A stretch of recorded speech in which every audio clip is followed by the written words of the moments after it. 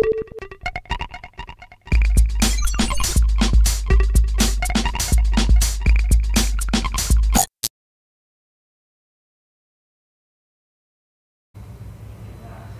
we're here with Alex Friedland from Mirantis, CEO and co-founder, and you are here for an exclusive look at us filming an interview with him for Superuser TV, actually. So it's an interview within an interview. Thanks so much for joining us, Alex. Pleasure.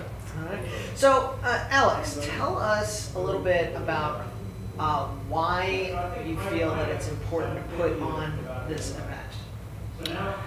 Well, it's interesting, but as our own Gregarians likes to say, in order to be able to execute, you have to build out some muscle memory, right? And this event, being a yearly event, is important because it brings, not the same but similar groups of people in a predictable cadence to discuss the evolution of the industry, and through those touch points over time you can clearly understand where the industry is going and the changes that are happening from one end to another, from year to year, are the kind of the touch and control points of where the industry is evolving or pivoting. You talked about that this morning in your brief keynote introduction this morning. You were talking about the differences from when this conference first started until now. Can you talk a little bit about that? Sure. So this is our third annual, right? And the first year, the bulk of the conversations was proof point that OpenStack will actually go mainstream. So people were coming in saying, I got OpenStack like this, and then I got OpenStack like that. And people said, okay. So the last year, which was the second year, that was passé, because everybody understood that OpenStack is going mainstream. So then it was about workloads and VM workloads and these workloads, and also about container workloads. What does it take for containers to run on top of OpenStack, because container revolution was kind of taking off. This year, it's again about containers, but in a very different capacity. It's about containers maturing and containers becoming the foundation of the infrastructure. So it's not about workloads in containers running on top of OpenStack. It's about containers being the underpinning of OpenStack running on top, and native containers, and being one platform for VMs, containers, and bare metal that is also lifecycle managed in a unique, unified way. Through, Kubernetes is the theme of this conference, but there are also Mesos people and Swarm people, but that's kind of the story. So that's one big change, and the other one is there is more conversation about business. 3 years ago it was all technology. Last year it was technology and business kind of together. This one, a lot of technology, but the prevalent position is that to make cloud in general work in a large enterprise, it's not just technology. It's about people, it's about process, and it's about managing the end-to-end outcome, so the operating experience. So that's the kind of the evolution of the industry in the 3-year period. Excellent. Was there anything in particular that you were excited to see today, or that you're looking forward to in particular for tomorrow on day 2?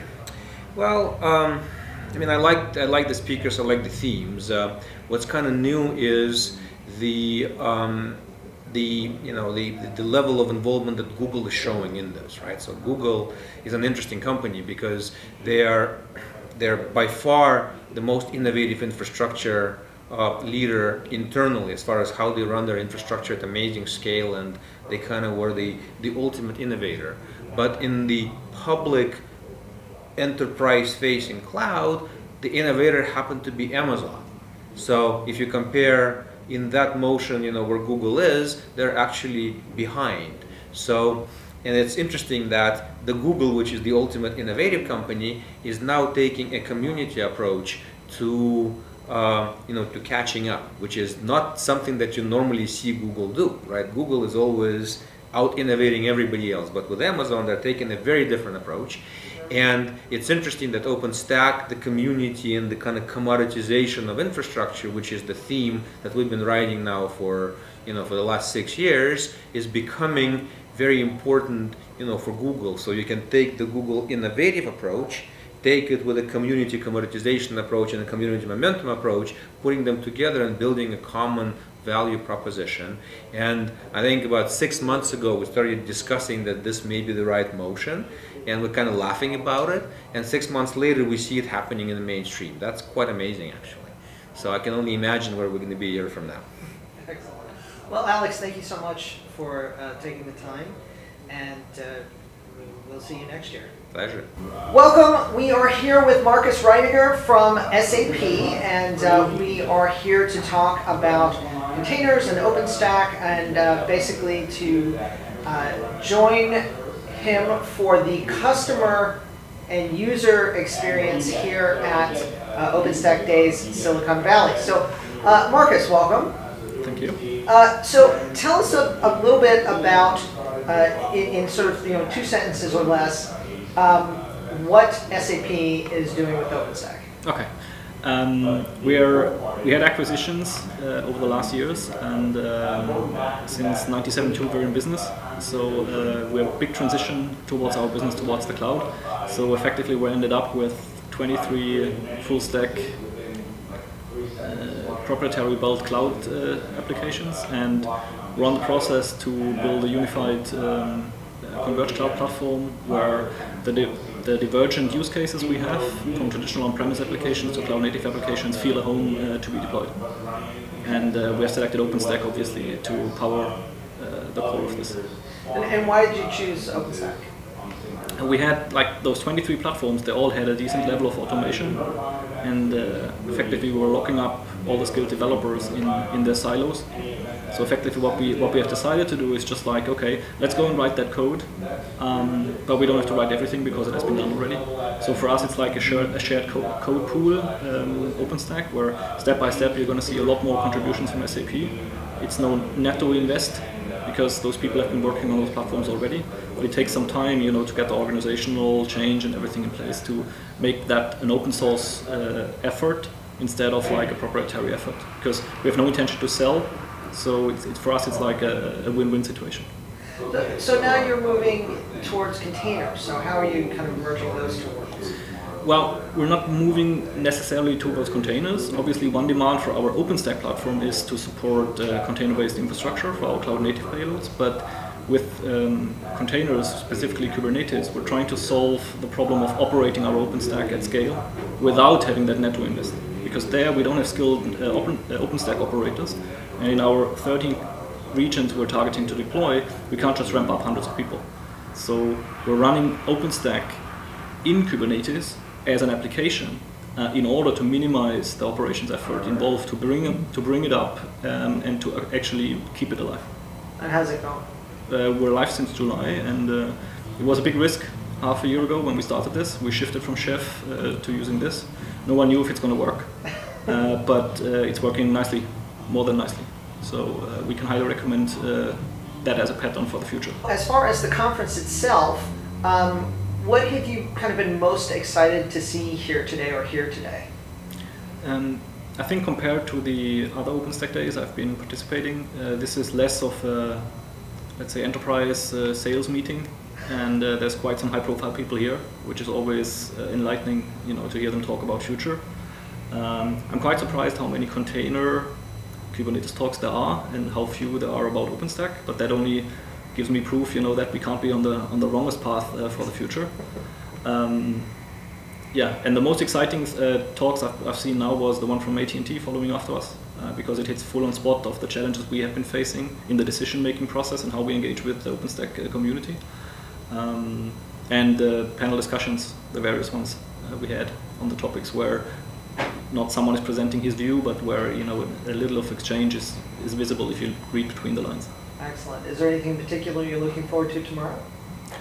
No, actually I'm just going to float through the event and see where it drives me. Okay, excellent. Well, we're going to wrap up this Superuser TV interview. Thank you so much, Marcus. We appreciate you joining us. My name's Sean Nguyen. I'm a senior systems engineer working on infrastructure at EMC, and I've been working with OpenStack since the fulsome release of OpenStack, so about 3.5 years now. So you've seen a lot of changes in that. Oh yeah, OpenStack has grown tremendously in the last few years. Great. And you were here at the last couple of conferences as well. Oh yeah, I'm a regular attendee here at OpenStack Days in Silicon Valley, and I try to make it to as many of the OpenStack summits as I can. They're just so much fun. So what kind of progression have you seen? I've seen it go from a point where there was a question about OpenStack and whether or not it was even really a viable solution or a viable software stack. You know, people questioned whether they should even use it at all.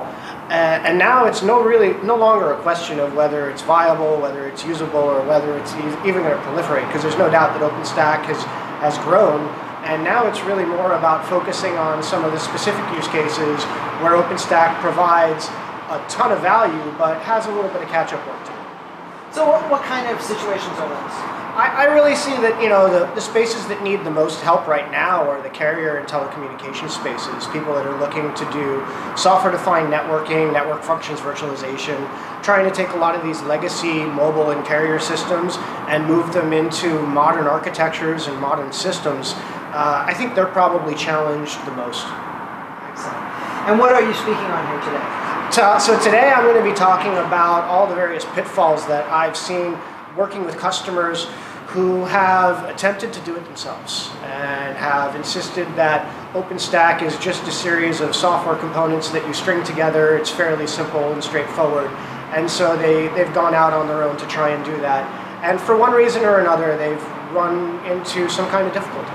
So I'm going to be talking about ways that you can overcome that by working with a vendor solution, using their reference architectures, using their solutions, turnkey solutions, so to ease your operation and ease your deployments. So what do you think you're most excited about this event? For me, it's an opportunity to see a lot of people who I don't get a chance to interact with face-to-face. A lot of great people who are just a part of this community and have helped contribute to OpenStack's success over the years. And it's really interesting to come back and see them from time to time and hear the different messages that have honestly evolved as OpenStack has evolved, and to see what they're talking about today. So thank you very much, Sean. Welcome. For Superuser. Welcome. We are here for Superuser TV with Luke Kanies, founder and CEO of Puppet. And we are here at day 2 of the OpenStack Days Silicon Valley conference here at the Computer History Museum in Mountain View, California. So welcome, Luke. Thank you, Nick. Thank you for having me. Thank you so much for joining us. So Luke, you of course are the founder and CEO of Puppet, which for those who are not aware is, now how would you describe it? I always call it a configuration management tool, but how do you describe it? It's a tool that allows you to automate your infrastructure so you can spend less time doing menial work, rework, and responding to problems, and more time shipping great software to your customers. So with all of this focus on streamlining OpenStack and so on, and managing containers and orchestration and all of that, Puppet is a big part of that. Absolutely. So, yeah, so we've seen about half of all OpenStack clouds are deployed and managed by Puppet. And so what is your feeling on sort of the relationship between containers and OpenStack and orchestration and how all that comes together? We at Puppet, one of our core tenets is heterogeneity. One of the things we do best at solving for our customers is helping them to manage pretty much anything. So in general, we don't have strong feelings about which technology a customer should use. We think customers should always be enabled to use the best thing they can find, and so that's what we help them do. If you want to switch to this or that or the other thing, one of the jobs you should be able to hire us for is to help you switch as fast as possible to the latest and greatest technology. And for a lot of organizations, they're moving from the infrastructure they had 5 years ago to an OpenStack, to a public cloud infrastructure, and a lot of them are having really deep conversations about, okay, how does containerization fit into my strategy? And right now, they're having the how does it fit in conversation in most cases. We're a production first company, so we really focus on not what you're interested in, but what you actually use to provide value to your customers. And today, containerization actually absolutely shows up in production in plenty of companies, but in most companies, it's still a discussion. And we haven't seen yet for them how the two techs are going to fit together, but we are definitely seeing some overlap in how people are thinking about deploying OpenStack and, we were talking with Marantis today about OpenStack and Kubernetes and how those two do and do not fit together, and how you can align your strategy so that you don't have two completely unrelated stories, but you find a way to do them both at the same time. And certainly that's our goal, is to say, yes, we can manage each of these pieces, and if you do them together, or you do them, there's a plant here and a plant there, and maybe you've got some AWS, and maybe you've still got some physical infrastructure, because actually speed matters sometimes.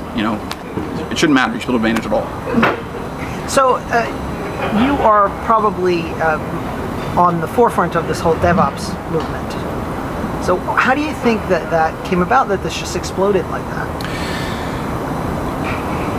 It's really all because every company is becoming a software company. Technology used to be what you did, right? I am a software company.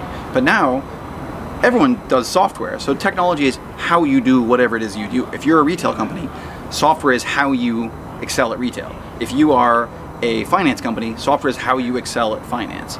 If you are a technology company, software in general is how you become great at whatever technology it is.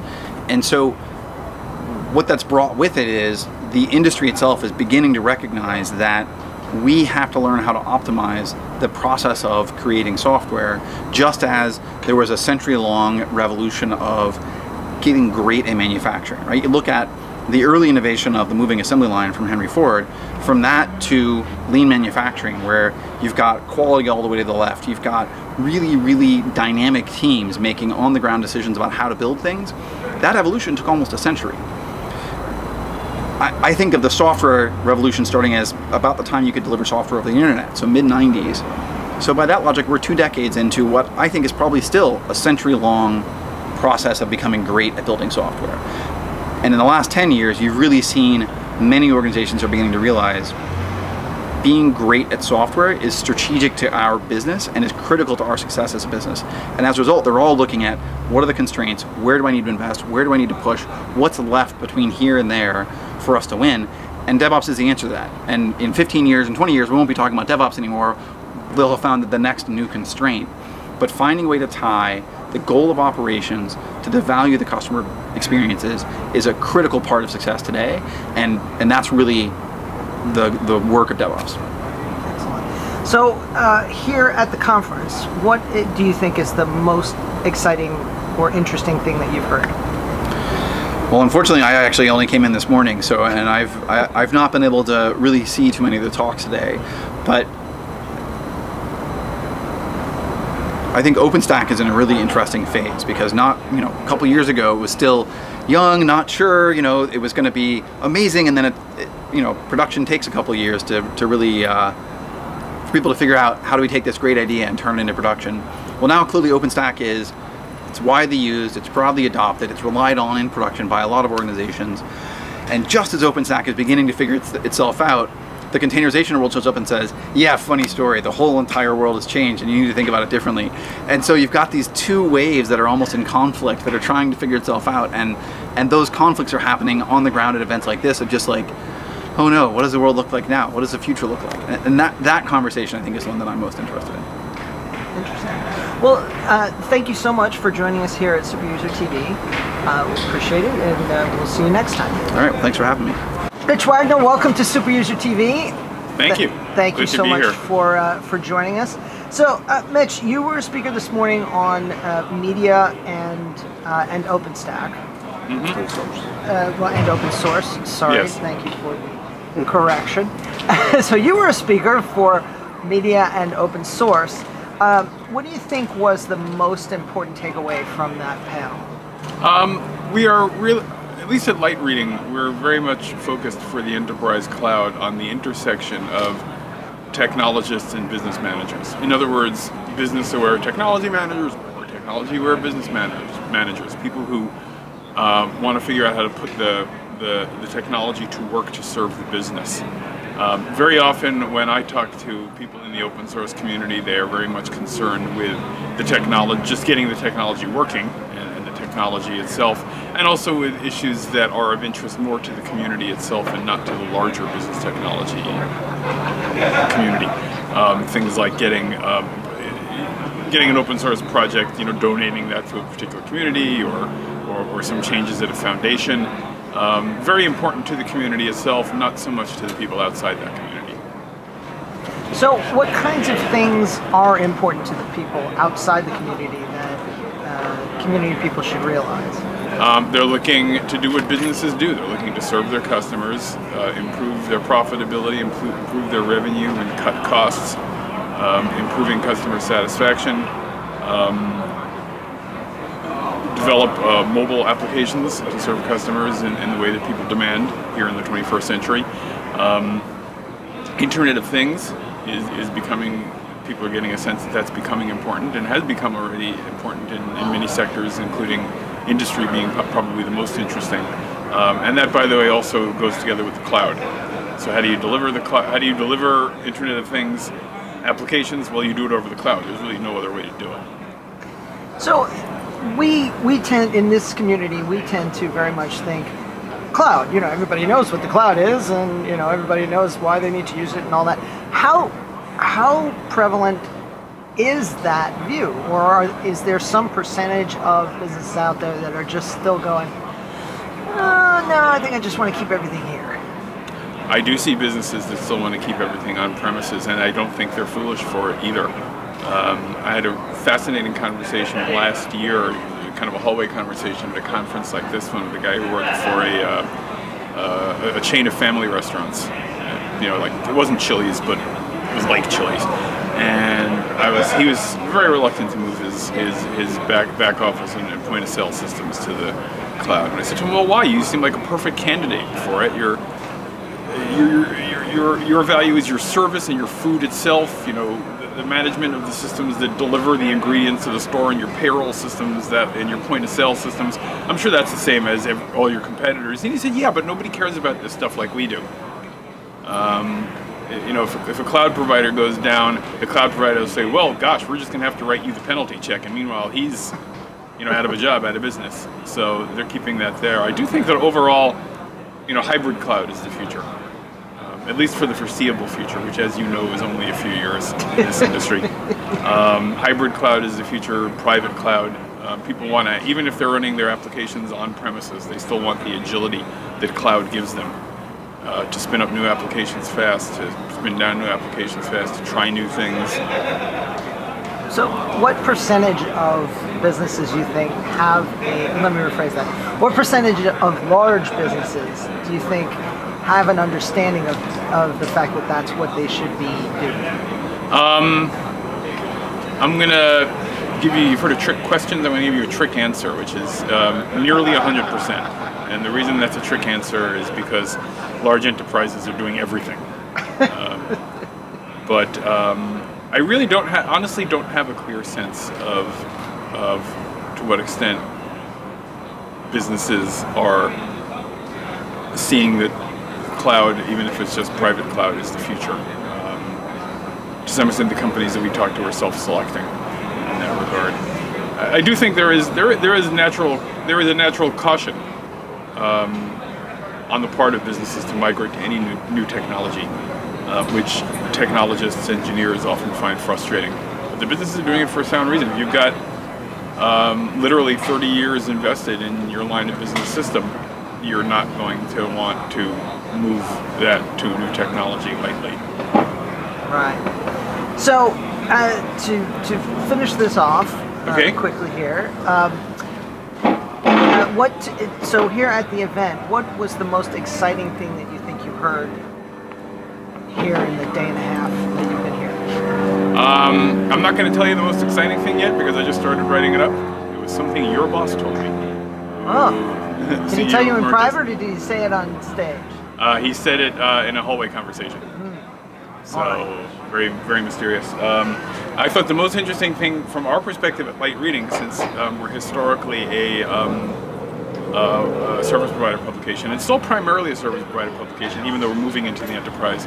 So from that perspective, I thought the AT&T presentation yesterday was interesting. They were talking about what they need from OpenStack. You know, not surprisingly, it was just.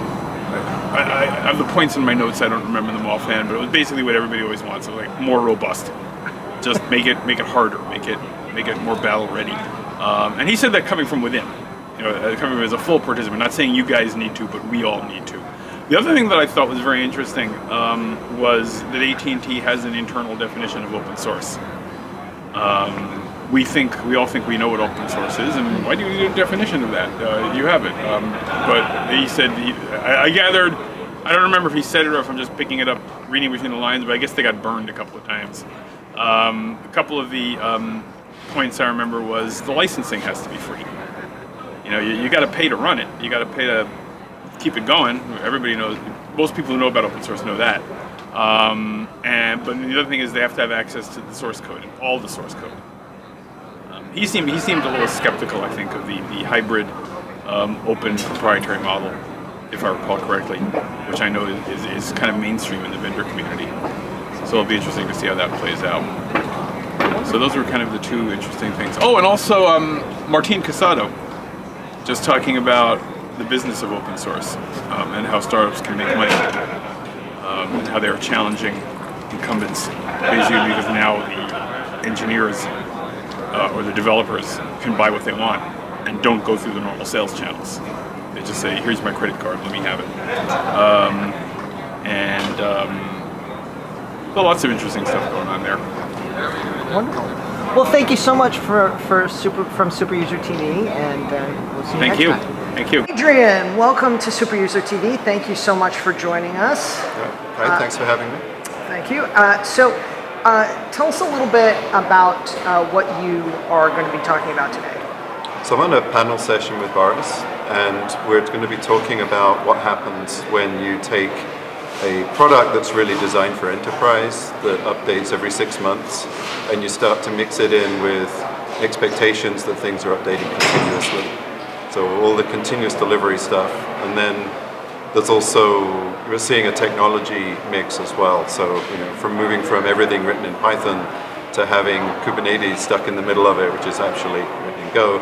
So now you've got components mixed together, and you've got parts of the system that are designed to handle continuous updates and all of the implications of that. But with a microservices-based architecture, it shouldn't really matter what things are written in, should it?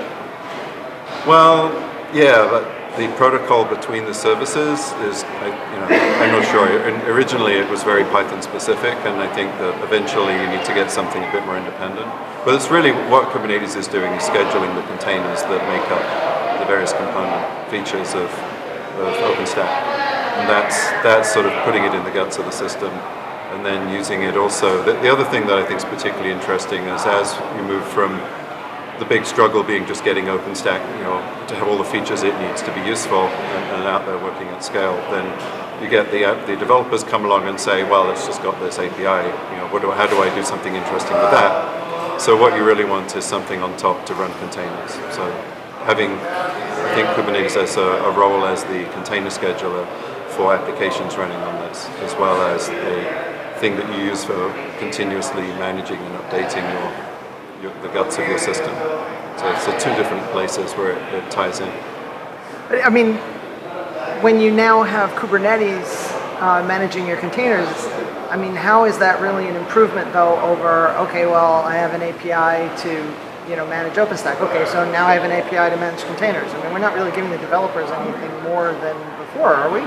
Well, you're moving on from basically having machine images which take a while to build and a while to deploy to containers that take seconds to build and seconds to deploy.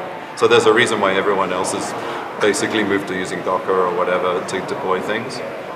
So given that developers are spitting out a whole pile of Docker containers, you have to figure out a way to run them. So let's just make that standardized and get it out there so that you have a way to do it. Okay. And are you seeing legacy, not even so much legacy, but existing non-cloud native workloads still staying in virtual machines? I think some extent, but if you think about a legacy workload built into a virtual machine, it's probably built into a VMware virtual machine. And then if you want to run it on KVM or Zen, you have to do something, you have to rebuild it again. And I think what people are doing often is taking that VM application and turning it into a big fat container full of whatever junk had to be there to make it work. Then continuing to run that in wherever they needed it to run it. So if you pop up one level from the VM, you get out of having to decide which virtualization framework you want. Then you've got portability between VMware and OpenStack and whatever else you want, and public clouds, and you just have one way to run that thing. So I'm seeing a few people working in that direction, using containers as a way to just abstract away from the VM format image. So that's one of the advantages of containers. What are the advantages of using OpenStack? Well, if you're trying to run stuff in your data center, you can handcraft it, or you can build some automation on it, and really you have to build automation. So if you're building relatively complex infrastructure, you need drivers for all of the different pieces to build that out of. I just see OpenStack as the generic way. It's like device drivers for all the cards you could plug into your Linux box, right? You have to have a device driver for every card, every PCI card. I think there needs to be an OpenStack driver for everything you might want to have in your data center. And then you have the interfaces to talk to them, so that every network switch has a common kind of interface. Every storage system has a common kind of interface. So that's, I think, the ultimate value here, that we finally got every vendor to agree that there was at least one set of APIs to do that with, rather than having 10 different APIs. Wonderful. So what are you most excited about coming to this conference about? Let's see. I think it's interesting to see things, just this sort of collision between the sort of developer-driven infrastructure world that's been building up over the last few years, and the sort of operations enterprise-oriented world, and sort of how these two things are now mixing, and sort of trying to figure out what actually happens when you try to change everything 10 times a day, and you're trying to change something every 6 months as well. Right? You get a new release once every 6 months. And then the other thing that's shaking all this stuff up is security-related issues. Every time you get a vulnerability, and we've got a huge number of vulnerability scanners now. Pretty much every vendor has some kind of vulnerability scanner. So you can look at your system and say, okay, this has a known problem in it because you're running some version of something, right? And you have to be able to get in there and automatically replace that. So that requires automation to do it right.